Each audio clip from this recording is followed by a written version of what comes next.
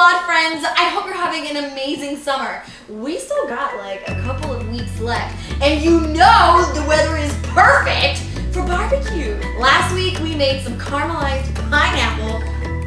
So good. You can watch that video right up here in this general vicinity. And this week we are going to be making some barbecue grilled sweet potato. Now what I love about this series is you can still make grilled food without a grill. This is a pan, but it's not just any pan. This is a grill pan. And of course, I got it from the only grocery store I am super loyal to, Grocery Outlet. So I'm really excited to see how it grills sweet potatoes. So without further ado, let's get grilling. I think I'm clever. Okay, so I just realized I don't have the smoky barbecue rub needed for this, so we are already setting ourselves up for success. Whoa!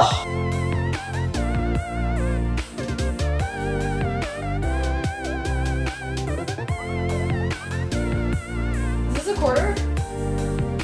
I can't. Is this a quarter?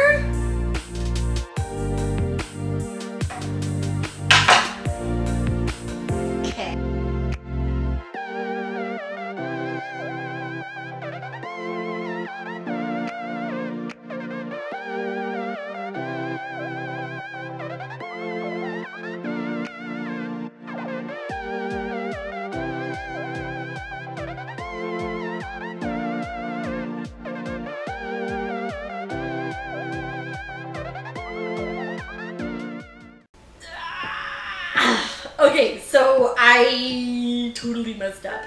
You're supposed to put a sweet and sour smoky barbecue rub on this, and then you top it off with some lime and cilantro. I don't have any of those.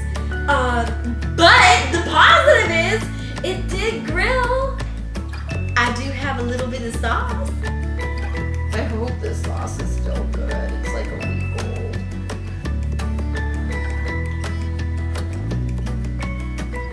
Okay, the sauce is still good. I think the potatoes grilled up nicely. They're al dente. You know, it's firm. It's firm. But it's still soft, but it's not soft to the point where it's mushy.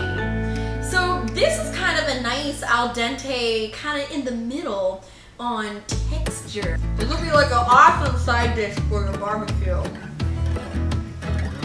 And it's hearty. This has that texture where it's firm, so it's kind of like a, ooh, yeah, I feel like I'm eating a lot, so it makes me feel like I'm full. Yeah, so my friends, thank you for watching this video. If you enjoyed it, make sure you give it a thumbs up. And if you want to see more videos like this, make sure you subscribe and ring that little notification.